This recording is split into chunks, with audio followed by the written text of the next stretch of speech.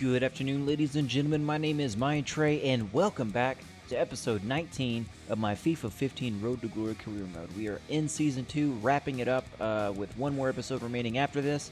We're going to take a look at the table here as we currently sit 4 points ahead of Bristol City as we are in first place with 24 wins and 77 points overall. We've got, I believe, 7 games left. We got 3 this episode, 4 next episode, plus the Johnston's Paint Trophy final. So, we're going to go ahead and kick this episode off, though, with this league match against MK Dons, followed up with the match against Morecambe and the Johnston's Paint Trophy final that we're going to be able to play at Wembley Stadium. Hello, welcome to League One.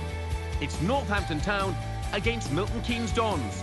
Midway through the season, and a vital game coming up as the current leaders take on the side in 4th place. 3 points a must for both teams. Of course, the game being played under... And very early on in this one, in the 7th minute here, MK Dons on the attack, trying to find some space.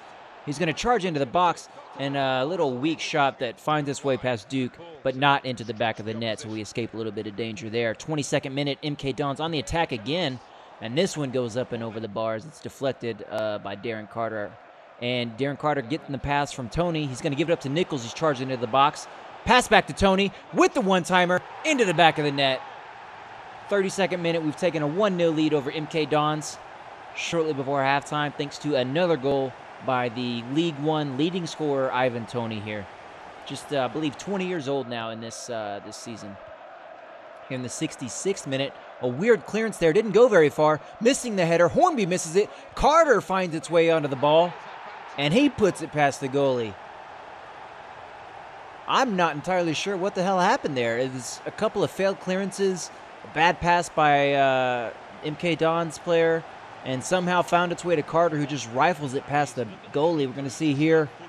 Yeah, Tony misses the header, I think. He may have gotten a piece of it, trying to pass it over to Hornby if he was.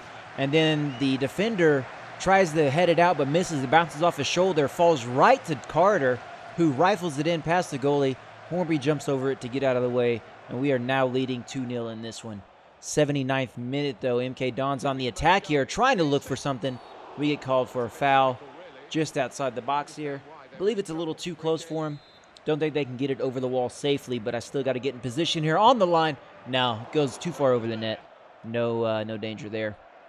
In the closing stages of the game, Matt Duke making a tremendous save there, sending it out. And on the corner, we get a little missed header there, and then we finally clear it out, and there's the final whistle. So we managed to hang on for a 2-0 victory there. Pretty comfortable lead. Matt Duke coming together when we needed him with that 7.2. Darren Carter just holding it down, though, with that 8.1 and the goal that seals it for us. But now we've got a press conference right before this final game. Going to go ahead and praise my team to get right back to the Johnston's Paint Trophy final in the 2nd straight year. Hopefully we can defend our title here as we're going to Wembley to take on Morecambe, who is still in League 2. I believe they're pretty low in the table, so we're going to see what happens. Welcome to EA Sports live coverage of the Johnston's Paint Trophy final. It's Morecambe against Northampton Town. Let's get straight to Wembley Stadium then. The arch looking absolutely at its best on a beautiful, clear day. Your commentary team, Martin Tyler and Alan Smith. Well, these teams have worked their way through. It's not the most high-profile. 11th minute, we've got a little corner kick here. First scoring opportunity of the game, and Diamond with the attempt puts it over the top of the net there. 16th minute now, Morecambe on the attack, trying to make something happen, charging into the box with the pass, and they curve it around Duke into the top shelf. Not entirely sure how that ball found the back of the net. That took a wicked curve. Probably get a look at it here. Passes it up. Yeah, that's a monster curve on that into the side of the net there. 21st minute, looking to take a 2-0 lead. Duke turning it away. Stones the attempt there to keep it a one-score game. 31st minute now. Up to Morius into the box with the header. Bounces it off of the ad boards behind the net there. Right before halftime, though, O'Dowda with the ball. He's going to give it over to Moyo. He's going to cut around. Can't find any space to Griffith. Griffith misses it. Back over to Morius. And his shot bounces harmlessly off the side netting. So we're going to go into halftime down 1-0. Not looking pretty good. We've gotten a couple chances on offense, but overall we've been kind of dominated on the ball from Morecambe. So I'm going to turn to the guys in the movie Goon. It's a hockey movie. It's one of my recent favorites. I really enjoy the movie. You guys should check it out. It's pretty funny as well. It's got Seann William Scott. Anyways, I'm going to turn to those guys. Hopefully, pump the team up with a little bit of halftime speech here. All right, boys, listen up. We're still in this thing. We just need a quick one. Listen up, Cash! We gotta work harder than them, okay? Get harder than them, guys. You know what's hard work? Going through a divorce. She's trying to get all my money now. She can have half of it. I don't give a shit. The other half, hard work, mine. Some guys on their team are fucking divorced. 3 guys there. These fucking marriages are in the fucking toilet. We're playing divorced guys. Yeah. We gotta be fucking triceps, biceps, arceps, hard. Hard. Greek fucking underground gay porn hard. You're all Adonises. Highlanders, gay porn hard. Gay porn hard. All right, we're going to go ahead and kick off the second half here with a steal from Morius on a fumble from the Morecambe player. He's in on goal, and he rips it off of the crossbar. That was our best chance so far in this game to gain a goal back. But then immediately after, we concede a goal with that spectacular attempt by, I don't even know who scored it, from Morecambe, though. He finds a great space in there behind Diamond and just rips it over the shoulder of Duke. He just, no time to react. So I'm going to bring in Ivan Toney for Billy Smith and I believe another player as well. And then in the 61st minute, we give up a penalty. It's a bad move here. We got to make the save, and Duke saves it. That could be the turning point. It's still a 2-score game. That saves it from being a 3-score game. So 64th minute, right over to Nichols, and he puts it in the back of the net. Morris to Nichols just brings us a goal closer. It is now a one-shot game in the 64th minute. And what could have been just a game getting out of control, immediately going the other way with it. Oh, just a beautiful finish from Nichols there. And they're closing it down this time. They're not going to let Morris get some space, so he's going to get over to Robertson. He's trying to get around the defender. He comes in with a slide tackle, and we get a penalty right back. Tony's going to take it. You know where he's going with it. Top right. The goalie knows too, but he still can't make the save. 71st minute, Ivan Toney has tied the game up. And just like that, we have gone from being potentially down 3-0, making the save, getting a goal, and getting a follow-up to tying it up. And in the 74th minute, Nichols over to Toney, and Toney bounces it off of the top of the net. So close to taking the lead. 3 goals in like 10 minutes. That would have been ridiculous. O'Dowda finds space past 2 defenders with the ball. He's in on goal, but unfortunately, he can't finesse it around him and just rips it right at the goalie. So he's going to give it up to Nichols here late in the game. 88th minute, he's coming in, tries to split the defenders, but he gets dragged down, getting another penalty. Ivan Toney, same place as always. Goalie has no idea what's coming, and that is it. We have finally taken the lead in the 89th minute. Oh, my God, just the culmination of hard work this entire game, never giving up. And, yeah, Ivan Toney just finishing it off there. Beautiful goal. Takes his time. He doesn't try to slam it too hard. Yeah.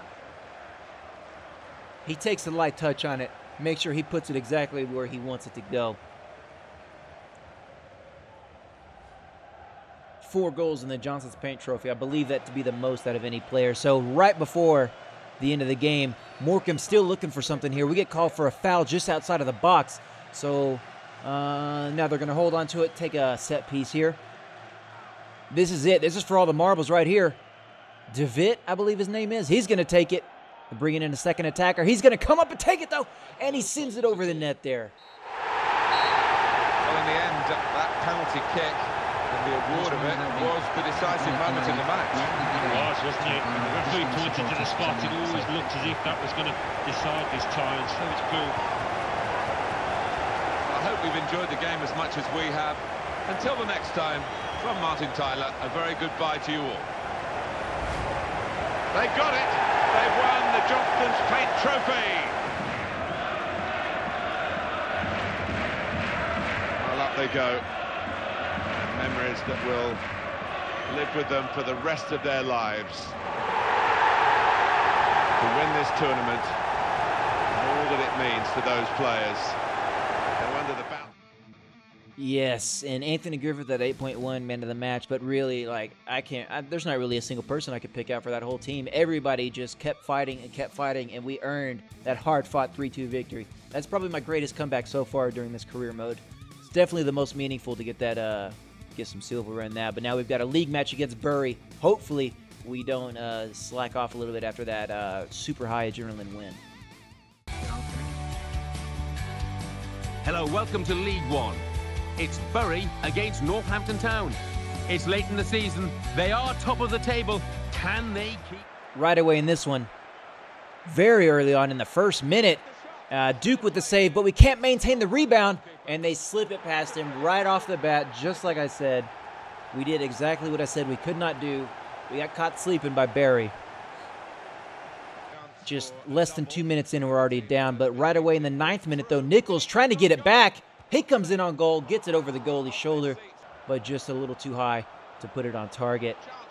Right before halftime, miss a couple of tackles, but luckily they send the shot wide there. 64th minute, Hornby with a set piece out of the corner. He's going to give it. Griffith's going to take the header, and just can't do anything with it. Just way too up and over, way too high. 81st minute, Barry trying to extend the lead, and Duke's going to turn that one away. We get another great lob up to Nichols here. He's in on goal. He's going to take the shot and rips it off the post.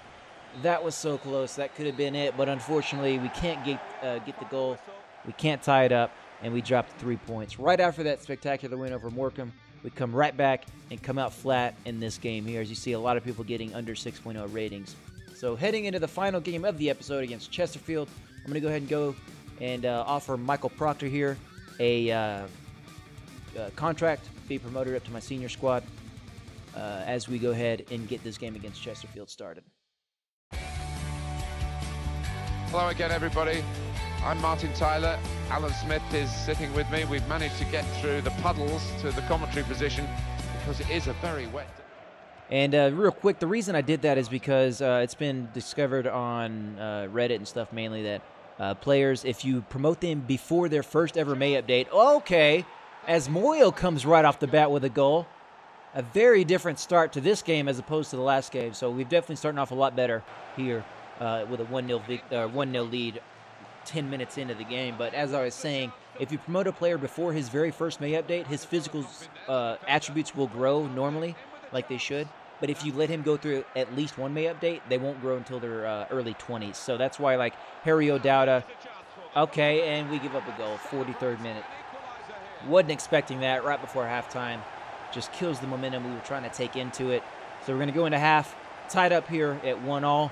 But like Harry O'Dowda, Billy Smith, all the youth players basically, because everybody's gone through May updates, they're all, as Onyedima's getting the ball, he's going to get it up to Moyo, trying to extend or regain the lead.